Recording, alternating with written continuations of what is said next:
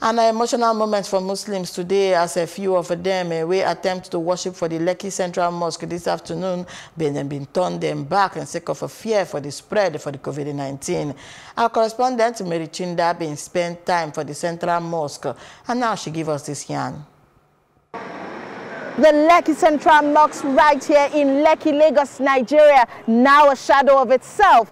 Ordinarily, this mosque should at 2 p.m. on a Friday have over 3,000 worshippers. As you can see, there is no worshipper just here except for key staff of the mosque. I was able to speak with the chief imam of this mosque who actually spoke with me off camera, and he says that word had been sent out to worshippers that there would be no Jummat service held here today. And this is in compliance with instructions from the Lagos State government on social distancing for religious bodies that was sent out yesterday by the State Ministry for Health and, of course, by the state government. From the Lekki Central Mosque in Lagos, Nigeria, Mary Chinda reporting for Plus TV Africa.